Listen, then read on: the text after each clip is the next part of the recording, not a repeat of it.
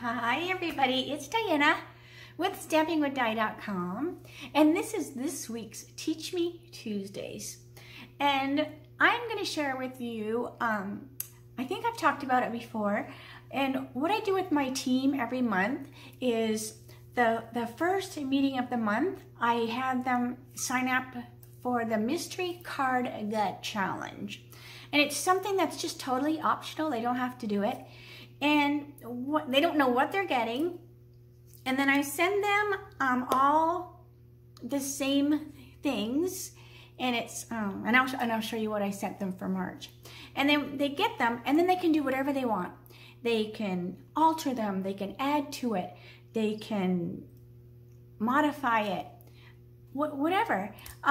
They just have to use Stampin' Up! Only, and they have to use stuff that's current, because, you know, we all want to be able to case it, right, and use it in our business. So I thought, you know what, I'm gonna come on and show you what the March one was. So if you're thinking, hey, I might want to do that, totally, you could join my team and participate. And then what we do the following month's meeting is I show them what I did with my card, and then they share what they did, and it's amazing the differences that, you know, that everybody does with the same things. So let me turn the camera and we'll get started. All right, so April's host code, here we have the host code right here. I'm like about this much close to picking either the 5th or the 6th. The 6th mini Stampin' Cut and Boss machine. So I'm that close. So if you need anything this month, make sure you use this code, unless you're part of my virtual stamp club, and then you have your own code. And if you're ordering $150 before tax and shipping, don't use the code because then you'll get your hostess benefits. All right, so let's get started. So what the girls got, now I say girls because we just have girls on the team so far. I'd love to have a guy on the team. So if you are a stamper and a gentleman, I would love to have you join our team. Okay, so they got a piece of the Whisper White. They got some basic gray. They got some more basic gray. They got some more Whisper White. And then they got a piece of the well-suited DSP. So I just package that up, and off it goes in the mail to them. Then it is so exciting to see what they do with their stuff.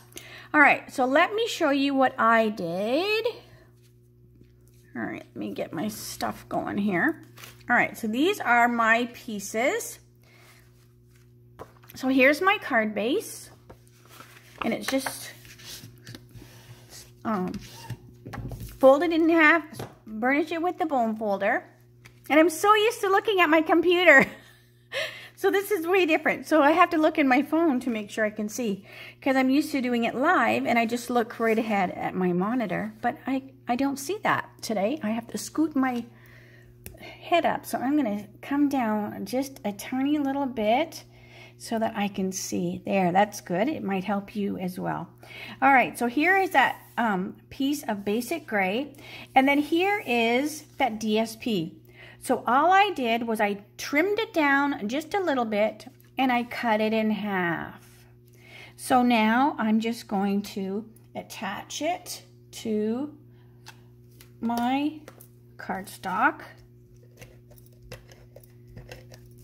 So this, I love doing this because it allows you to show off both sides of the DSP. So there's the one.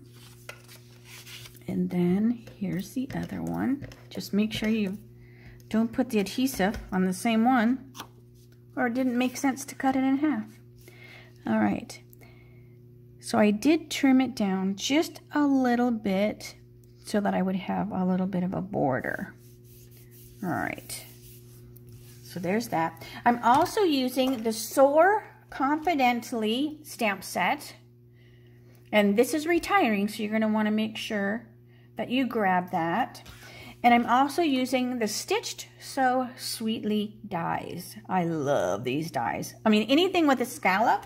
I don't know if you follow me on Facebook, but Jeff made this huge birdhouse. It is amazing. And he even scalloped the edges. I'm like, oh my gosh. A man after my own heart. Again, after all these years, he still does little things. It's like, oh, I love it, I love it. So it was so funny. All right. So I also added, and this is the gray granite, let me flip it around so I can read, shimmer ribbon.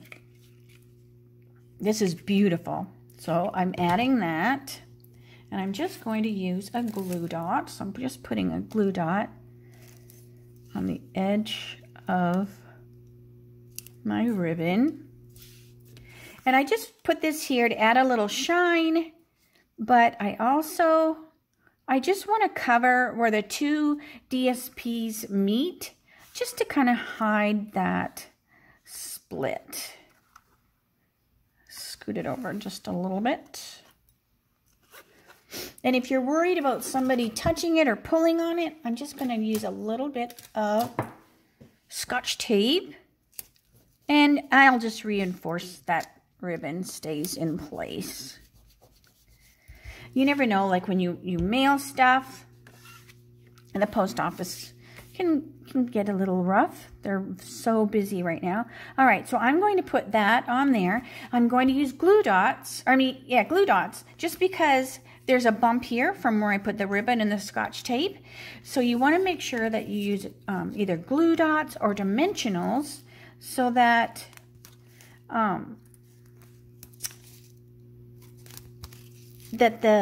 it will reach. The adhesive will be able to touch the other cardstock. When you have something here, it kind of has like an edge to it, so it makes the cardstock not necessarily be able to touch the cardstock as good when you're putting them together. So whenever I have something in the back like that, I usually use glue dots or dimensionals. But this time I just use dimensionals. So let's see here. So I trimmed down my white piece of paper, and I also trimmed it down so that I got my little Sew Confidently in Your Own Sky, and I used that Stitched So Sweetly die to cut it out. I'm using the Night of Navy ink pad because that's some of the color that is in the DSP. All right. So this is a big stamp, so I'm inking it up backwards so that I can see that I'm getting all my edges. I think that's good. I think that's good. And it looks like I'm getting that off of there. All right, so here we go again with our balloon. I love this set. I love the details in it. Jeff watches, oh, what is that movie with the Iron Man guy? Sherlock Holmes or something like that? I think it's Sherlock Holmes. And this kind of reminds me of that because it's just that that time of the century or whatever the word is, but this just kind of reminds me of that kind of look. All right, so let me get my pieces all going here. So here's my card base. I'm going to turn my umbrella over.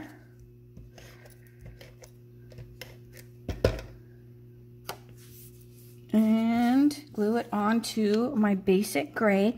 And I just trimmed this down so that it will fit right in here so you can still see the little stitch marks. So I still want to be able to see the little stitch marks. So I just trimmed this down just a little smaller. All right, so let's put our card together, and I'm going to be using dimensionals. So I want it to straddle or, go off over the ribbon. So I'm not going to put my dimensionals in the center because then the dimensionals will rest on that ribbon and it will sit up in the center, and I don't want that. So same thing with the dimensionals on the big one. I'm just going to put 3 on each side and I'm going to avoid the center so that the ribbon will just go in between. All right, so let me put my umbrella on first. And this is such a cute, simple card. There's no coloring. It's just, you know, I mean, you could totally color the umbrella, but I just went color only with the pad. But you could do this same layout with so many different stamp sets, so many kind of DSPs. It's just endless, this design. And I loved to see, like, if anyone else cut their cardstock in half. And I think somebody did, or what side they use. That looks even. So I need to go to my blog and post the other cards so you can see them. So make sure you go over to my blog and check that out. I'll have to get that uploaded though, right? I haven't posted them on there. All right, so that is this one. And then here's the one that I look at. You know, I always have one off to the side to look at. So they look pretty similar, I think. So yeah, I love it.